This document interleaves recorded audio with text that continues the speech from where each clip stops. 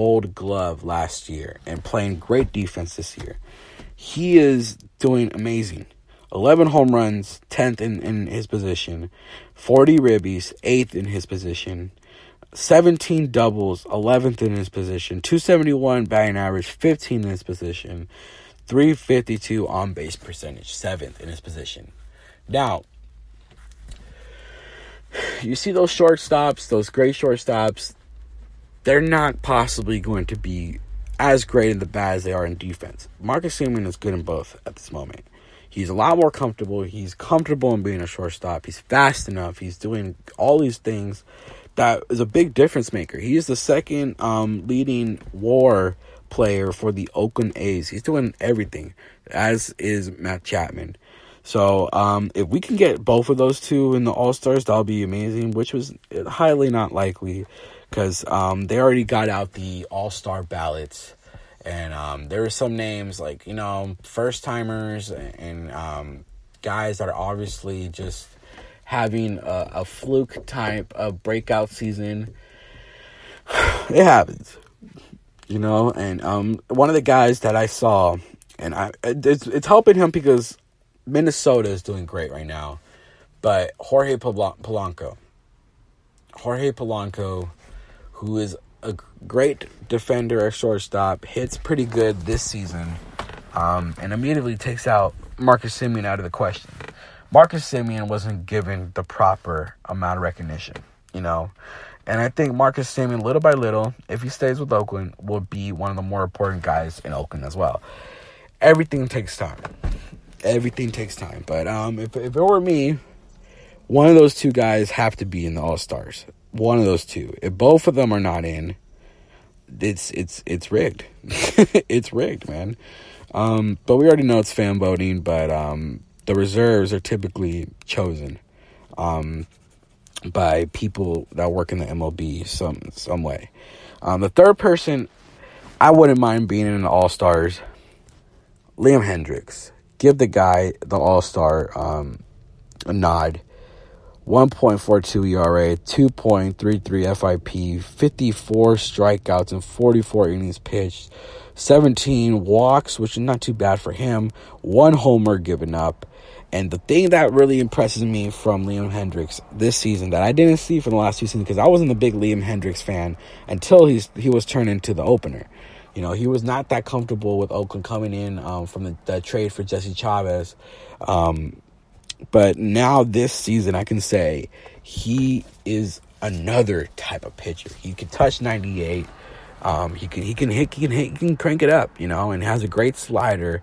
Occasionally throws the change sometimes, but he doesn't really need that anyways. The thing that I like about him, he's kind of like Yasmel Petit. He can pitch wherever you need him to do. Relief-wise, at least. Closer, setup, or opener. He can do all that. He's had experience doing all of that. So, right now he's being currently tested as a closer. Has succeeded in his first save appearance for Oakland. So, it's been pretty exciting for Liam Hendricks. Now, changing the topic, players for the future. Now, this little topic that we're going over are players that I expect to stay long-term with Oakland, players that I expect to leave after this season or soon. So let's go with the yeses first, and I'm going to describe every single reason why. Chris Davis. Now, Chris Davis is a obviously good yes. Fan favorite. The fans will not forgive Oakland for getting rid of Chris Davis, even if he's not hitting home runs at the moment, and even if he's getting really, really unexpectedly big amounts of injury list calls. KD has got extended. That was the first big step. Letting go that contract would kill the trust of MLB players because he is an important guy in the clubhouse and would extremely ruin the trust that A's fans have in the Oakland A's. Now, the A's are trying to get a new ballpark, and they're trying to have fans come in. And we've already heard Dave Kaval. They want players that the fans know to play for Oakland. So by the time the Coliseum opens up or the new ballpark opens up, they already know these players, and it's something that they can experience together. Chapman is one of those guys that are going to be kept later too. He's here to stay for a while. Olsen, Montas, I think he's here to stay. I mean, I don't think the PDs are going to affect him a lot, like I said last week, but I don't want to touch too much on that because I already said that about the last week. But Trevino, I think he's going to be a player for the future, and I think he'll turn things around, if not this season, next season. Simeon, I think he's our shortstop. A lot of people want to disagree with me. A lot of people want to say that he is going to be replaced by either Jorge Mateo or Franklin Barreto. But Marcus Simeon is the guy for shortstop. He has to be. If he can continue doing what he's doing, he's on pace right now to have another 20 homer season. But this time, which was unlike last time, he is going to have great defense, hitting 20 home runs for the first time ever. He's on pace also for 80 to 90 RBIs, on pace for 30 plus doubles, which is great for him. It's just impressive. If he keeps this up, this guy can do damage, and he can be one of those shortstops that the A's can't really replace. And that's the same thing with Joe Lowry. As well as Jorge Mateo's been hitting, and as well as Franklin Barreto's been heating up, it's really Simeon's position. Have Barreto, have Mateo fight for second base. Have both of them fight for second base.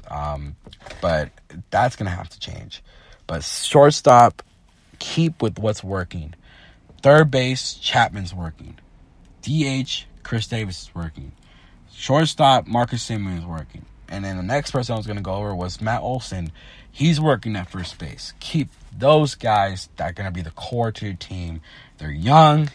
They have energy. They know what it's like to play in Oakland. They know what it's like to succeed in Oakland. They went last year to the playoffs, the wild card game. Very, very exciting for A's fans. Keep with what's working. Ramon Laureano can be included to that too. Sean Manaea too. Guys that are important to this ball club that has taken a while, taken 3 years, 2015 to 2017, 3 years to really turn around the organization to a whole nother level. And right now, they look like they have guys in the system that can be contributors. They can have enough money to extend people, or sign a free agent, or trade for someone. They are good enough to do that. Now, guys that I don't think are going to be part of the future, this one's a maybe. The first one's a maybe. Blake Trinan. Actually, the first two are maybes. Blake Trinan, as great as he is, I feel like there's going to eventually be a trade that is going to be huge that the A's cannot say no to. Now, Blake Trinan is 1 year removed from having an historic season. There is going to be a team asking for him. The injuries are kind of worrisome. He hasn't pitched the same after the injury.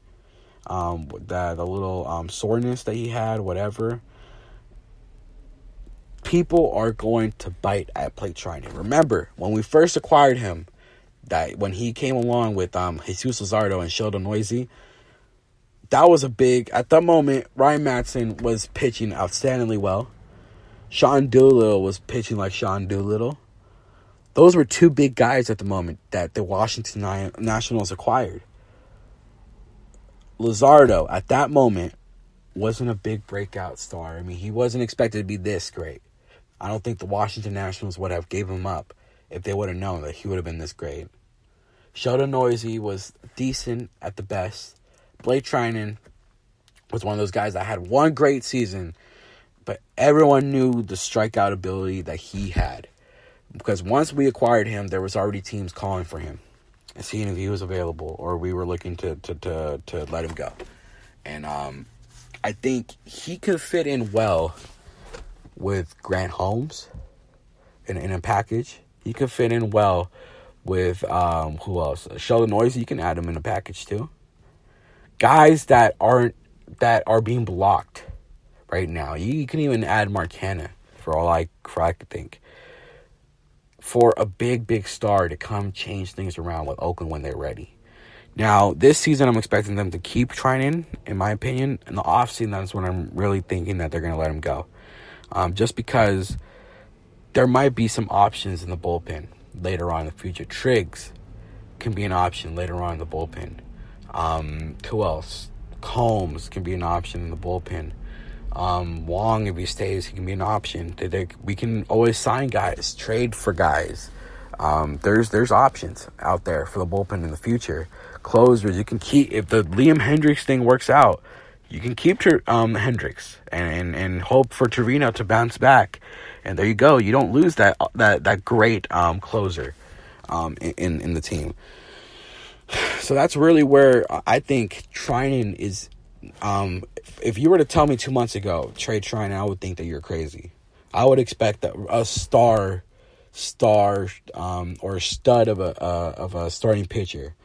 But right now, I think it's easier to move him around. But I think Oakland's going to overvalue him. You know, I think Oakland's going to not be as lazy and less careful to get rid of him. I don't think they're looking to get rid of him. I think that's the guy who they might keep. Because I think that's one of those Billy Bean type guys, you know. Give a raise just to keep him in here. That's why I have him as maybe, because it can go both ways. But Piscotty, I think, is a no. Simply because he kind of slows down what we're doing. The outfield can be great if it wanted to. You know, Mark Hanna's not getting enough at bats, but I think Mark Hanna is one of those guys that are going to be moved as well. Pinder's not getting as much as bats. Sky Bolt is knocking on the door. You know, there's a lot of players that would love to take over that spot. Jorge Mateo or Franklin Barreto can play in the corner positions in the outfield. They wouldn't mind being out there. You know, Sheldon Noisy maybe in the outfield, corner outfield. Has a great arm. So that's something that Piscotty, I think, is a little block. I mean, besides the hole in left field, that's obvious. Piscotty hasn't been as great as last year, you know, and hopefully he can heat things up. He's shut me up before once, but Piscotty was one of those guys that was brought in Oakland. Everyone was shaking their head. Okay, they gave up Max Schrock and Yaro Munoz for a guy that cost a lot. And the first 2 months, everyone was frustrated with him, and that he shut everybody down. And he can still do that. You know, he's probably a guy that just heats up in the second half. I don't know. But Piscotty, I don't think he is the guy for the future. I think they're going to go young. Grossman as well. That's just for obvious reason. Profar, he's blocking everybody. I think this has been one of the worst acquisitions ever. Next to Billy Butler. It's just been horrible. Fegley, I think the A's will sell high on Fegley. If the A's are smart, they will let go of Fegley. Fegley is not that great in defense. Besides the arm, he is not great at pitch framing. He's not that great. You have Bo Taylor, who is a capable backup catcher. Sean Murphy knocking on the door. Jonah Heim knocking on the door. Chris Herman knocking on the door. Fegley's going to get blocked by all these guys. Herman, I don't think, would be better as Fegley, because Fegley is breaking out little by little. Bo Taylor, I think, can do just as good of a job as Josh Fegley if given the opportunity. He's one of those guys that's just being blocked by Fegley, you know, and would be blocked by Murphy later on in the future. But Fegley, he's not the catcher of the future, and he doesn't want to be backup. Give him to the Orioles or something.